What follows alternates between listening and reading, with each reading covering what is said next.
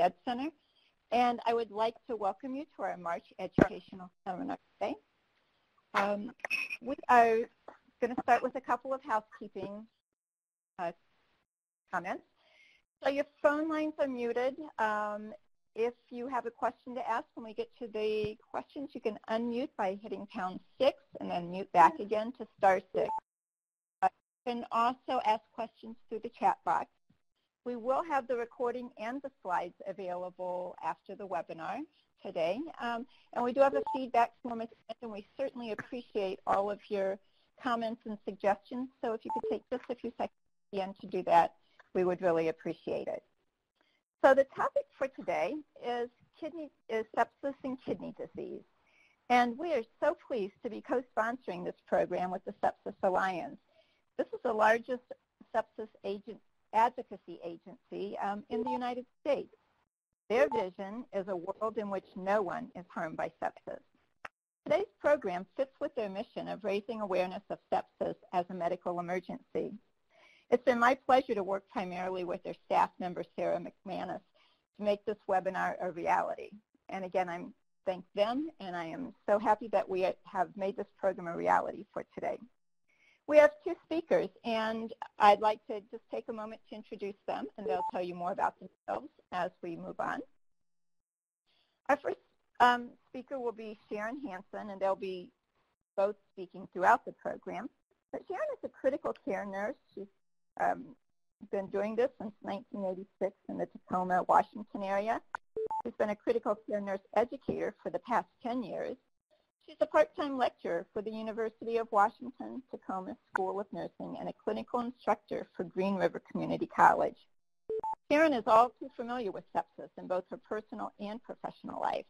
Her husband, Mark, developed sepsis in 2003 and experienced post-sepsis syndrome symptoms.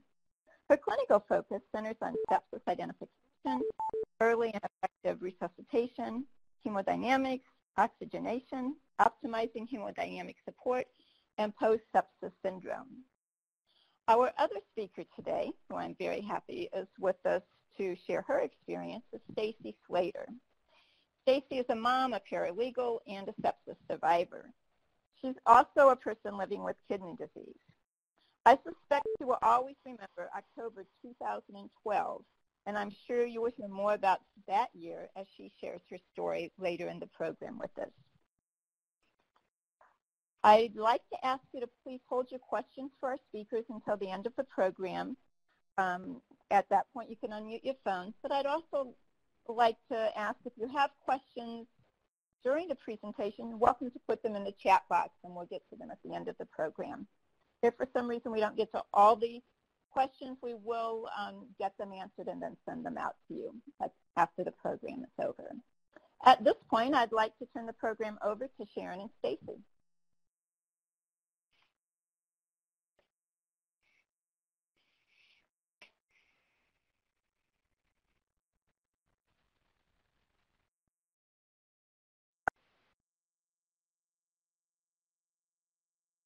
So for the purpose of this discussion, we're going to use chronic kidney disease as kidney disease that does not require renal replacement therapy, such as dialysis or transplant. And end-stage renal disease is stage 5 chronic kidney disease, and those will be individuals requiring maintenance dialysis, such as hemodialysis or peritoneal dialysis. Let's go to the next slide. So we'd like to find out some of your experience. Have you had sepsis yourself, or have you had a friend or family member with sepsis? If you can please respond, we'll take a moment and see what's coming up.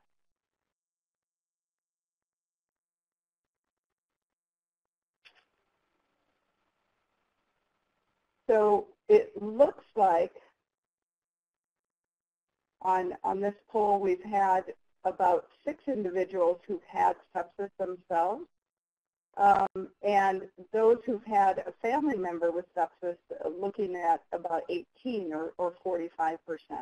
And that's something I want you to keep in mind, is this is not just being aware of sepsis for yourself, but really looking at how can you help educate others with what the signs and symptoms of sepsis are.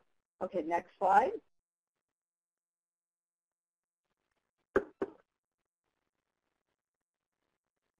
So conditions of kidney disease, what can cause that? We'll see that with high blood pressure, also known as hypertension, diabetes, chronic glomerular disease, congenital abnormalities such as polycystic kidney disease, medullary sponge kidney. You will also see kidney disease come from actual kidney damage.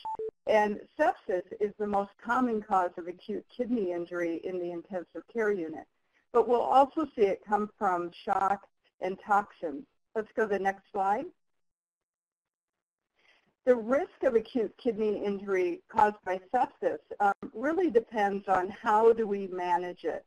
And this is the really important thing I want you to take away is if you can identify sepsis early, we can help prevent seeing individuals go into acute kidney injury. But if you look at the left side of the screen, you can see nephrotoxic drugs or drugs that damage the kidney, often older age, people who have lower filtration rates by the kidneys, diabetes, high blood pressure. There may be instances of cardiac failure, chronic liver disease, and then you can see some elevated markers that we see for the kidney to look at who's going into kidney failure. So all of those become risk factors for clinical acute kidney injury. So now if they prevent with sepsis and we are able to treat early and use renal protection as far as looking at how are we dosing medications and our selection medications, that we do careful volume management or fluid management and really help support the blood pressure, we can prevent that individual from going into acute kidney injury. But if there's a delay in treatment of sepsis, and this is where it's really important that if you're having signs and symptoms of sepsis, that you're calling attention to it and being seen. Because if there's a delay, if the medications being used are nephrotoxic, if we allow the patient to remain with a low blood pressure or low cardiac output, or we don't volume load them enough, we can see these individuals go into acute kidney injury. Let's go to our next slide. So I want you to hear from Stacy. And Stacy, can you tell us your story of being diagnosed with a chronic kidney disease? Yes. So ever since I was 14 years old, I would get kidney stones. The older that I got, the worse it got. For the most part, doctors would just tell me that I was a stone maker, and then I would have surgeries, which included lithotripsies or uteroscopies where they go in and they pull the stone out, and then they place stents in. So by the time I moved from Arkansas to Georgia and then to Colorado, because we're a military family, I was looking for a doctor to help me with this issue and to possibly put a name to it. I went to the first doctor, who didn't even come in and look at me. He sent an APN in, and also with the prescription for pain meds. I tore the prescription up. I said, I need help. And I left the office. I found another doctor. And with me, I have to be very proactive in my care because we've moved, of course.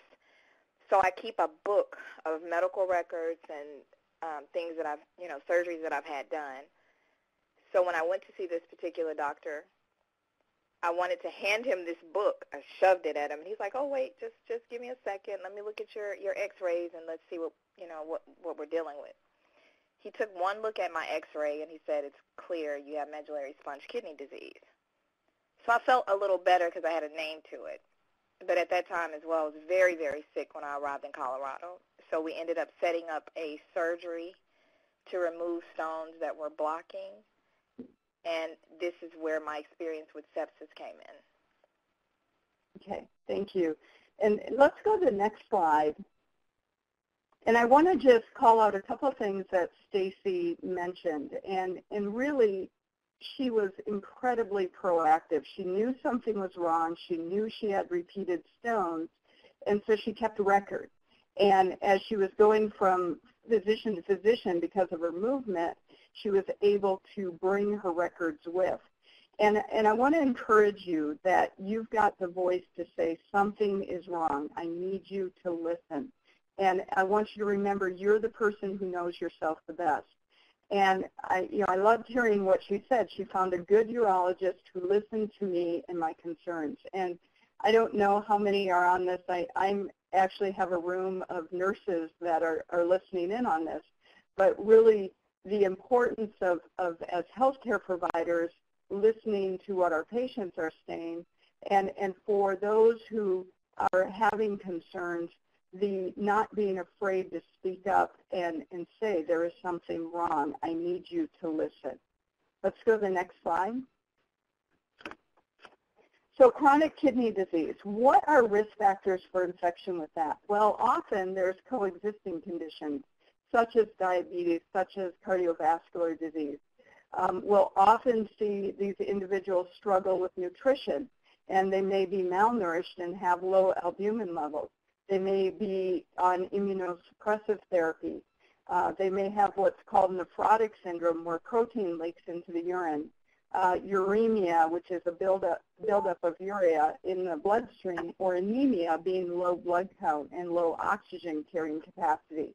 They may, like what Stacy was pointing out, struggle with obstructions secondary to something like stones. And then there's also the challenge of multiple medical devices and procedures that will put a person at risk for sepsis. Let's go to the next slide. So with acute and end-stage disease, there's the risk factors for infection as well. And, individuals receiving dialysis have risk factors related to the dialysis access. They may have a temporary catheter that goes into a large blood vessel. They may have a AV fistula or a graft or a peritoneal catheter. And it's just paramount that every time you are accessing this, whether you're doing it yourself or you have a healthcare person doing this for you, that you pay strict attention to maintaining sterility of that site when you're getting ready to access. Looking at the dialysis procedure, that anything that is entering your body is sterile, has been kept as appropriate to do that. When somebody is accessing the site, that you are being careful not to have anybody breathing on it, that you're wearing a mask, you're wearing your gloves to protect. But also be aware that being in end-stage or acute renal disease actually is a state of immunodeficiency itself.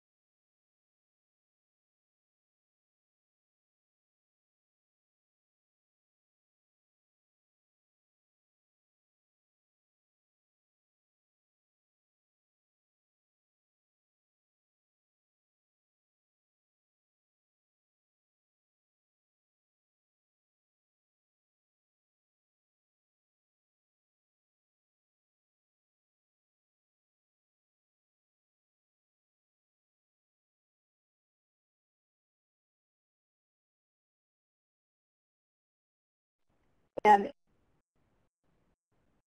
experienced with sepsis back in 2003, and he currently is in the hospital again with sepsis. And just yesterday, seeing him get ready to go back into the OR and watching his vital signs and watching his lab work and realizing, wow, he has such a huge risk for this overwhelming response. It's really your body being overactive and having a toxic response to an infection. And that infection doesn't necessarily need to be in your bloodstream.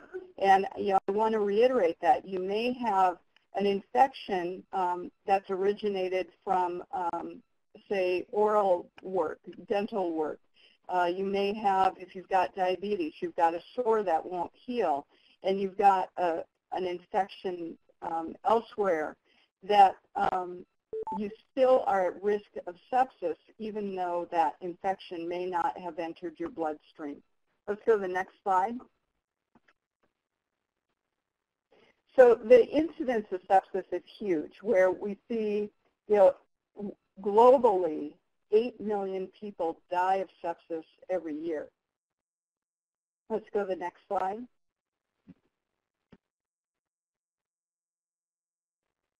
And sepsis contributes to 1 in every 2 to 3 deaths in the hospital. And the majority of people have sepsis, who die of sepsis, have sepsis on presentation to the hospital. So be thinking about how you can be an advocate and get yourself to the hospital early as opposed to late. Let's go to the next slide. And the deaths from sepsis outnumber the deaths from breast cancer, AIDS, and prostate cancer combined. And that, to me, is staggering. Let's go to the next slide. So what are symptoms of sepsis? What should you be looking for?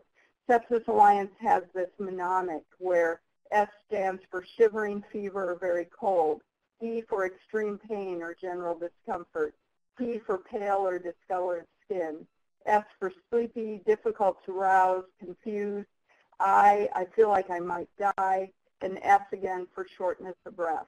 And honestly, that feeling that I might die is one of the things that we hear over and over again.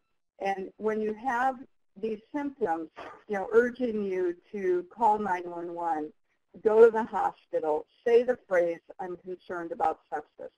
Let's go to the next slide. So kidney conditions themselves create challenges in recognizing sepsis. And we may not be able to see the symptoms that we're used to seeing on presentation. And this may be due to medications the patient's on, like if they're on certain blood pressure medications or heart medications, their heart rate may not go up. And so if healthcare providers are looking for you to have this elevated heart rate, you may not show it. You may have that decreased immune response, and so we typically are looking for elevated white blood cell counts, but you may not generate that elevated white blood count. Another thing is if you are chronically hypertensive, you may drop your blood pressure, but not to the level that we're typically looking for in identifying sepsis. And this is what happened to my husband a couple of weeks ago, was he chronically is hypertensive. He became septic. His blood pressure didn't get down to 100 or to 90. And so they weren't paying vigilant attention to that. And so having to call out this is relative drop in blood pressure compared to what his normal is. And again, reminding you, you need to be your advocate. It may be that it's just hard to differentiate. Is this due to my chronic condition or is this due to an infection, what I'm feeling and what I'm seeing? I want you to take a moment and think about what are some factors that might make sepsis recognition difficult for yourself. And let's go to the next slide. So, Stacy, you had mentioned that you had a procedure that then led to sepsis. Can you talk to us about your experience? Sure. October 30th. One second. Echoing? Yep. I know some people lost audio and jumped back on, so make sure that you mute your computer speakers. Okay, let's check it again. Okay, can you hear me clear now? You're good. So on October the 30th, I went in for a regular, I call it a regular routine because I've had it so many times, for them to go in and take the kidney stones out, put the stents in. After about a week, I'd go back in, get the stents taken out, and then I'm fine.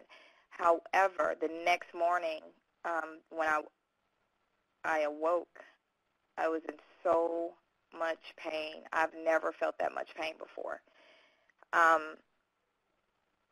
was really cold, and the house was warm, so it was. And in Colorado, of course, it snows, but it felt like someone had actually just put me outside naked. so my husband, I asked him to, run me a hot tub of water and sit me in the water, but it didn't work. He tried everything from taking me out of the water to putting me in front of the fireplace. I was just cold. Nothing was helping. I wanted to rest, and for the most part, he pays attention to me. And if it wouldn't have been for him being there, someone else probably would have just let me rest for hours, and I wouldn't be here. After I sat in front of the fireplace for a while, my temperature started to go up as he would check my temperature. All I wanted to do was lay down. I didn't want to get up. I just wanted to just lay down. That was the only thing that I thought that would help the pain that I was having and how dizzy I felt. But he wouldn't let me sleep.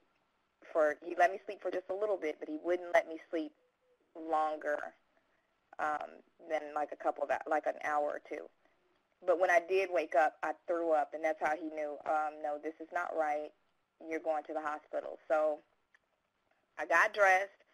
I arrived in ER. They took my blood pressure. My blood pressure, according to my records, was 108 over 62. I had a physician see me about 25 minutes after arrival, and by 12:40, my blood pressure was 80 over 50. And then 3 minutes after that, it was 76 over 48. And at that time, they started to administer IV fluids, 2 bags actually. Then my blood pressure went up just a little bit to 94 over 52. They administered more bags of fluid, and I plummeted to 86 over 50. And they continued to give me bags of fluid, but they also, I didn't get, from the time I arrived at 10:55 a.m., I didn't get any antibiotics until 3:45, which is a long time to get antibiotics. And then I was admitted into the hospital, and the thing was to keep me stable. The doctor was going to put me on pressors if my blood pressure did not go back to a somewhat normal rate. I just remember the doctor telling a joke. I laughed, and he came back in and checked me later, and my blood pressure did go up. The whole experience of being in that hospital was very different from my regular stays. I felt horrible the whole time I was there, just in and out of it. The pain was horrible. But one of the first things I noticed in my record is that they said that I didn't look good. They said that I looked sick. And the hospital that I attended is one of the usual hospitals that I had been to a couple of times, and I ended up seeing some of the same nurses. And my nurse was the one that was like, something's not right. This doesn't seem normal.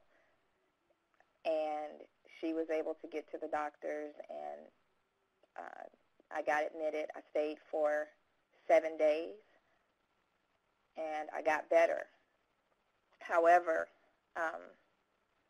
after leaving the hospital, there was no literature about sepsis. As a matter of fact, in 66 pages of my records, they never mentioned it.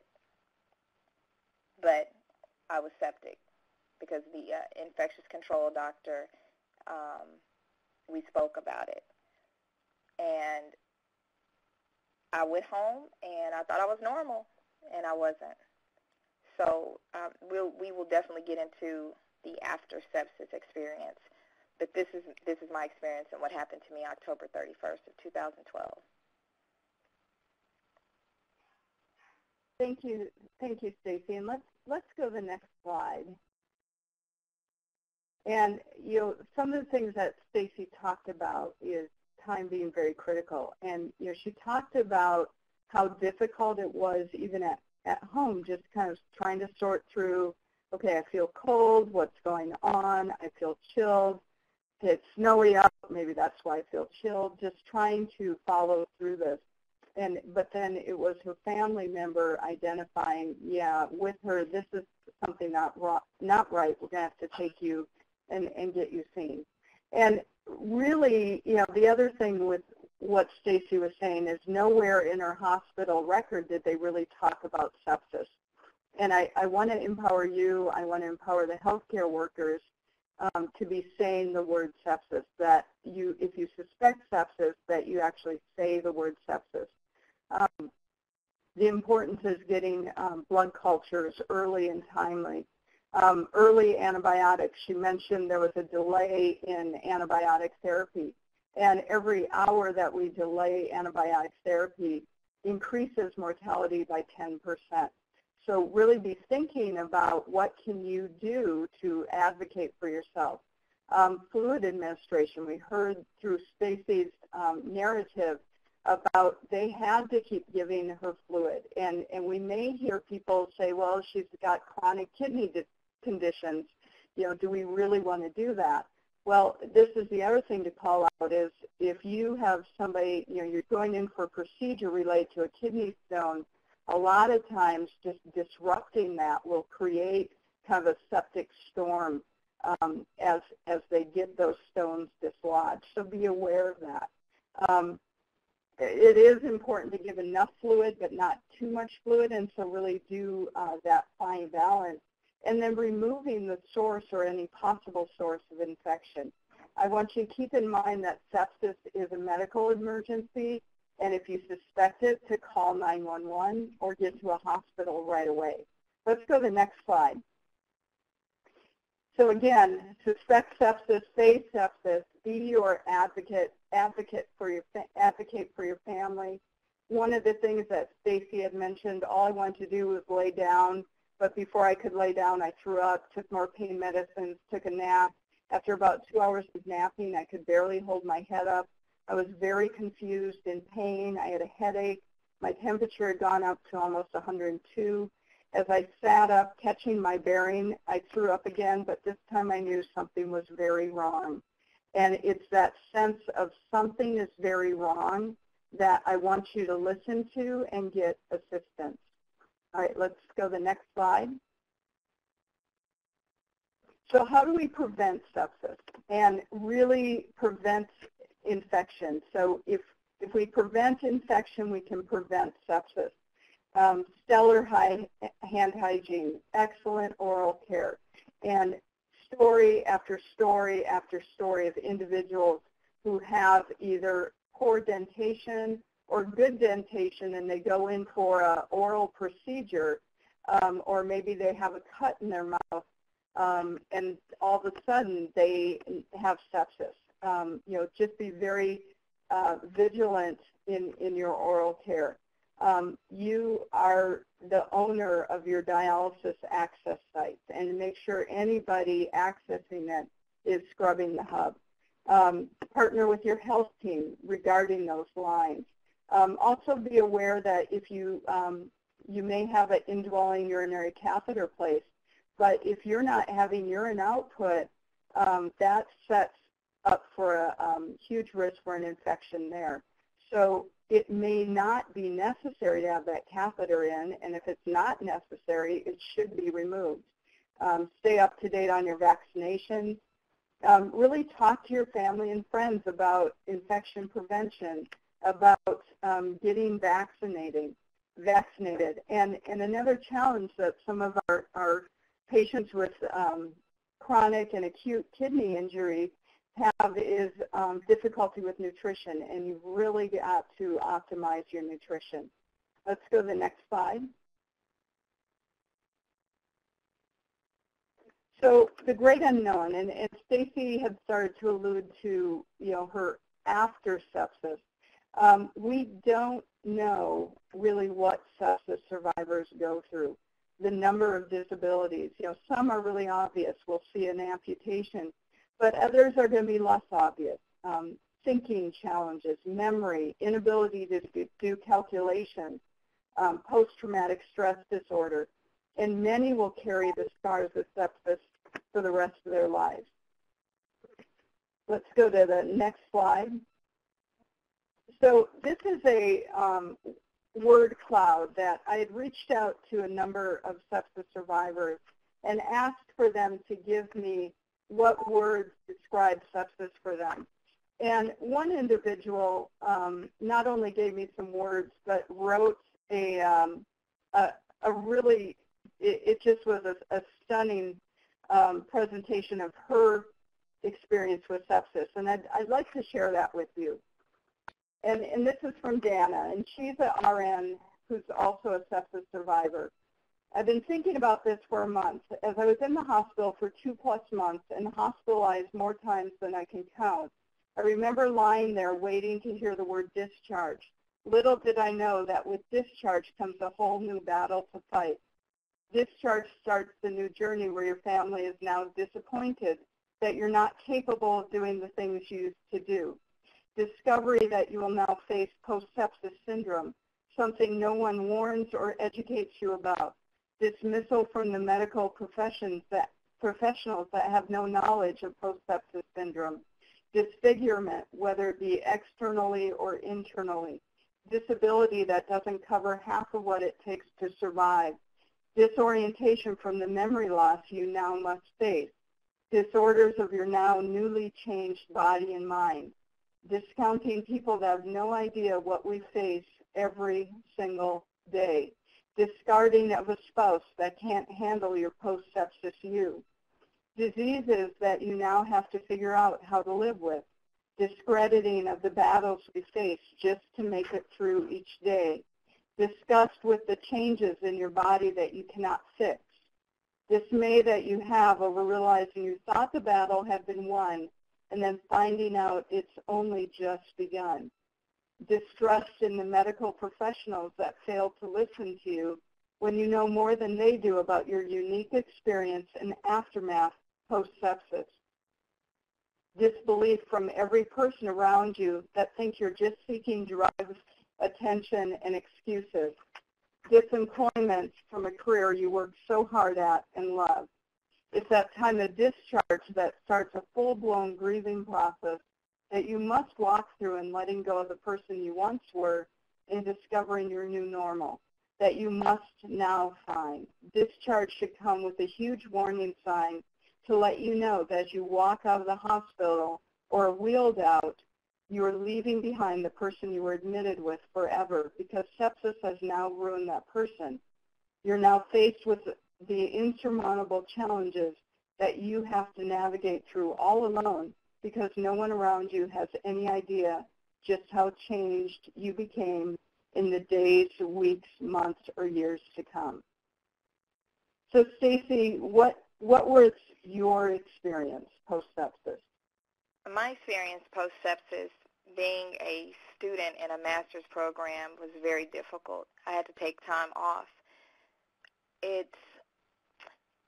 If you've ever had a time where you couldn't spell like a simple word, like it, I know we've all had these fogs, but this fog is a continuance daily. The fear of going back in the hospital, in which I have been septic more than once, just not being able to do some of the things that I used to do, like running, shopping for long hours with my friends, just playing around. Now I'm tired most of the time. My body aches and it hurts a lot. Nobody understands the depression that you have or the anxiety that you have about being septic and having to go through this process all over again. People are used to me being a real happy-go-lucky person, but they don't see the other side of me being worried and me being depressed that I'm not myself anymore. Nobody really talks about post-sepsis syndrome. I had one doctor mention it, but that's about it. And I'm still on the journey to find someone that can diagnose and treat me for any of the post-sepsis syndromes that I have. But being proactive in your care is the most important thing. It's your body. You take control of it. And if you don't feel right or if you have some of these symptoms, tell your doctor. And if your doctor can't, help you with that, find someone else that will. Yeah. And honestly, that's been our journey with my husband. And, it's hard. It's so hard on the sepsis survivor, but it's also takes a huge toll on the families. And so let's go to the next slide. So really, how can we avoid post-sepsis syndrome is that early identification and being vigilant, that we look at how do we prevent sepsis, that we raise awareness, that we empower ourselves and our family members to speak up for themselves, and we treat sepsis as what it truly is, as an emergency. Let's go to the next slide.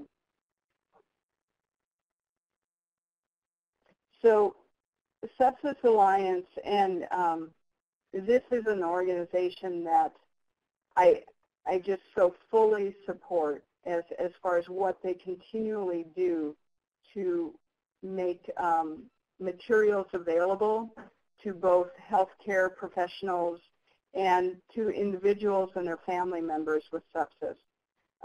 Looking at this screen, you can see there's just so many information guides, and they're making more and more and more as we go along. There's sepsis symptom cards. There's additional resources such as videos, or like what we're doing today, a webinar.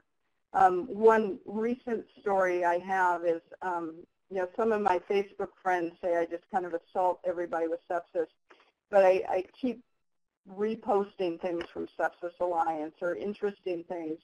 And I received a message from a friend, from a childhood friend, and her father was my godfather.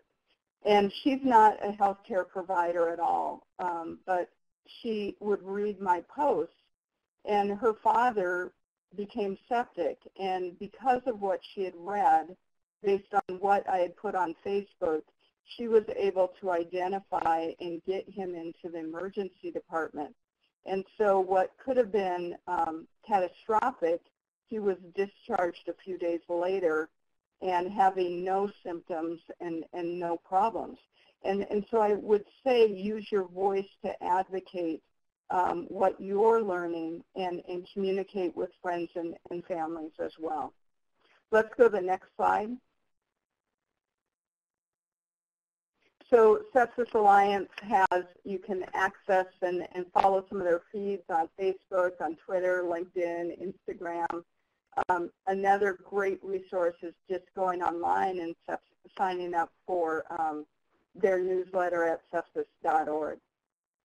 Let's go to the next slide.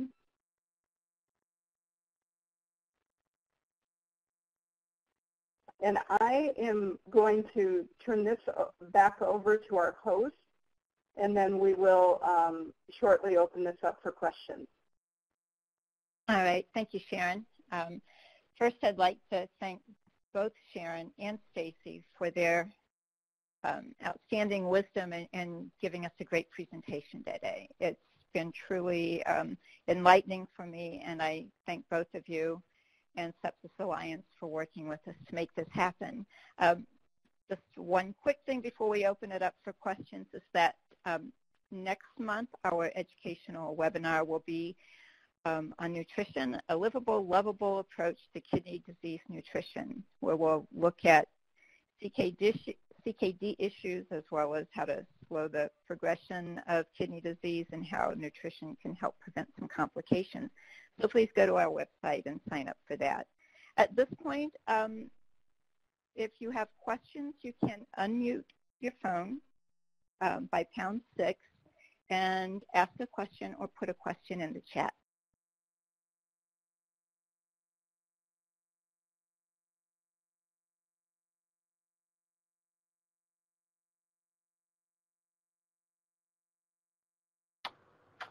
I think early on in the presentation, someone had asked about sepsis prevention in exercise facilities, or what resources were available for those facilities. Is that something you can touch on?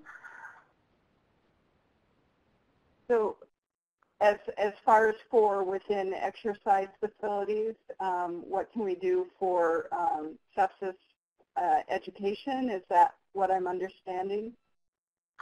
I think so, or maybe just being aware in that public space as well. It's kind of vague in the chat, so I'm sort of extrapolating. Okay. So, you know, some of those things, having, if you're seeing individuals, maybe you're doing an exercise facility where you're kind of doing cardiac rehab, maybe you're working with individuals who have suffered chronic disease, having information such as the information guides from Sepsis Alliance available. The other thing I would do is having hand sanitizer, having masks, having those signs about covering your cough. If you feel ill, please wait to come until you feel better. You know, some of those things to be proactive. And we've got a question from my room, but I'm going to have you walk up here so everybody can hear your question. I won't tell her this is national, will I? Okay. So you just talked. This is Michelle, and she's one of our nurses. Well, I heard in one of the slides earlier you were talking about optimized nutrition, and I wasn't quite sure what type of diet or something they'd put someone on, such as like low sodium, high protein, what really works. Okay, that's a great question. Thank you, Michelle. So really looking at working with both our nursing staff, the patients, and our nutrition folks. One of the challenges with acute and with renal failure is balancing the protein intake and really seeing how well an individual is clearing the protein. But a lot of times they're really not getting adequate protein. And looking at some of the things as well, as we think about some of the nutrients like our vitamin Bs and our vitamin Cs, and just the great effect that those have on, you know, the antioxidant properties. And so really looking at what can we do as we're working with individuals coming into the hospital, what sounds good, what can you eat, looking at their nutritional related labs, looking at getting dietary consults sooner than later. And in the outpatient setting and for individuals with chronic kidney disease and with end-stage renal disease, really being proactive at looking at your nutritional status. I have a dear friend who is awaiting transplant, and he had to, you know, there was a challenge with some weight management, so he went in for some bariatric surgery before he could be considered a candidate for that renal transplant. So, you know, really tapping into your resources that you have around. Okay.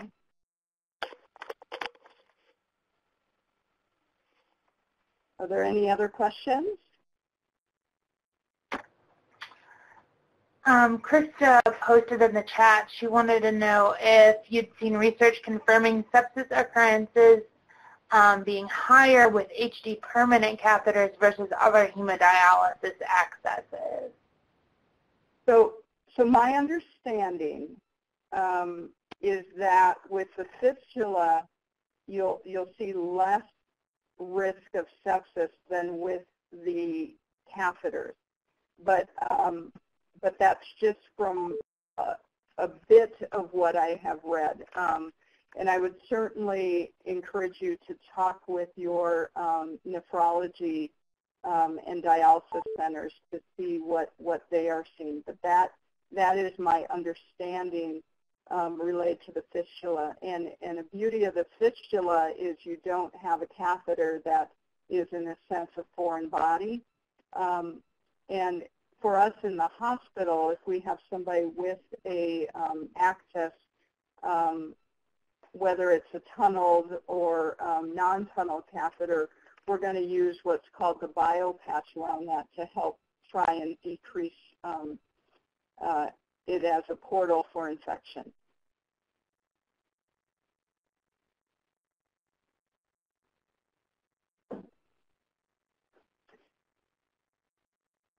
And I'm just reading Gina, is it Gina's statement? I'm just going to read it out loud because, Gina, you kind of hit what I felt like when my husband had septic shock. And what she said was, my daughter, when she was 4 years old, was in severe sepsis. This was back in the late 90s. Even though I'm a critical care nurse, I was pretty clueless.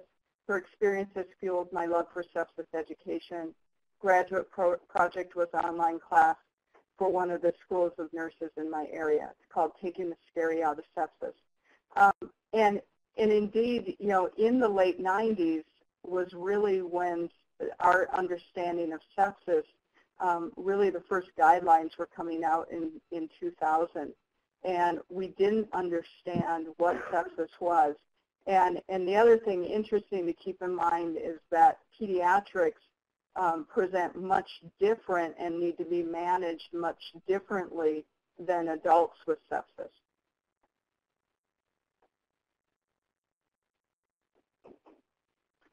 Thank So you. is there anything else? This is Kathy. I have another question. Some of the things that I've seen or read where, so we talked today about somebody being able to say, I might have sepsis, or they want to be checked for it.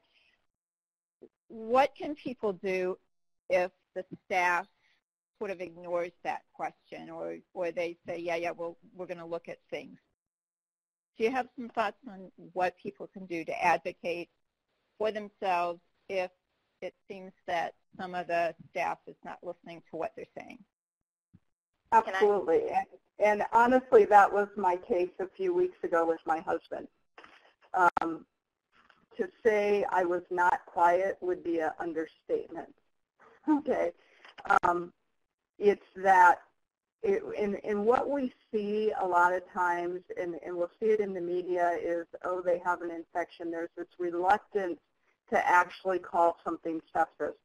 And what I did, as a nurse was say, I see this SIRS criteria, that SIRS criteria, plus he has an infection, that equals sepsis, and I need you to get somebody here now. And there was still a bit of reluctance, and then things got moving.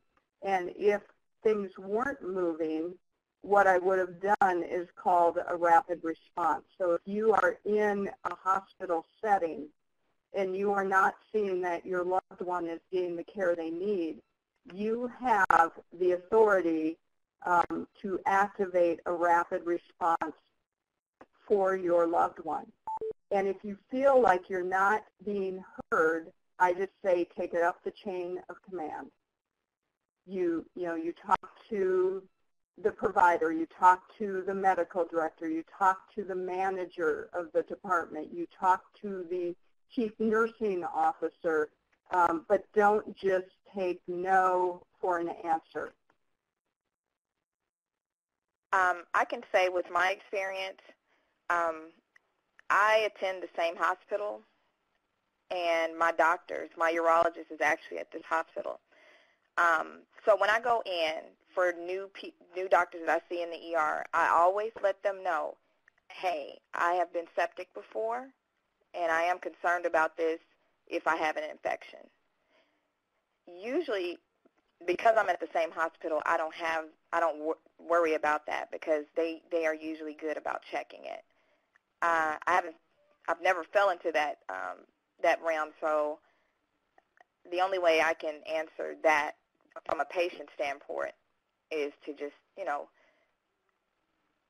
visit one particular hospital regularly where the nurses and doctors will know you, or where your doctor in particular is stationed or is able to do rounds, and just let them know what you're concerned about.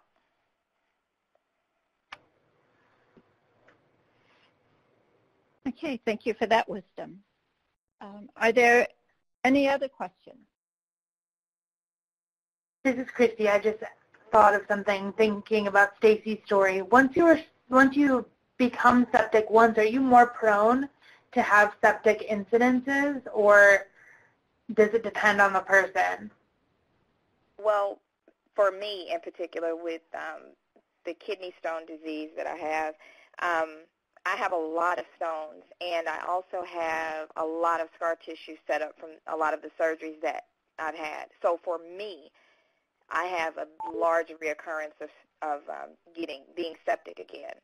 That's why I'm so careful about, staying in one hospital, staying where my doctor is, calling my doctor. My doctor is really good about calling me back personally, and not everybody gets that. But, yeah, for me, I'm at risk a lot because I have stents that are placed in my kidneys. I actually have a stent right now, and so I'm at risk a lot. And that is something we see with sepsis survivors, as they are more prone to sepsis.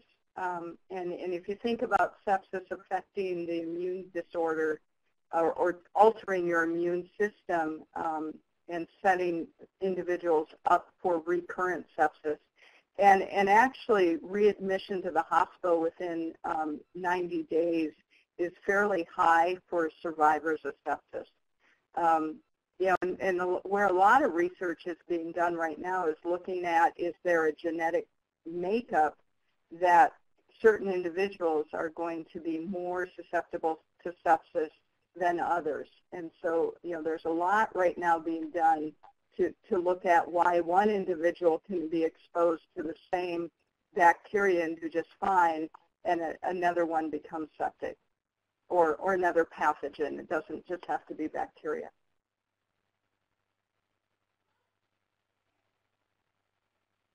Okay, thank you for that. There's a lot of information to think about, and it's good to hear that research is still going on, and we will be learning more and more about what's going on. Any last questions? All right, well, once again, I want to thank all of you who participated on the call, who joined us, as well as those who shared with us, and again, a special thanks to Stacy and Sharon, and to Sepsis Alliance. And we will be sending the recording, the slides and the recording will also be available on our website. So everyone will have the information and can listen to it again and share it with others. Thank you again for your attendance today. All right, thank you. Thank you, guys. Yeah, thank you again. Bye-bye.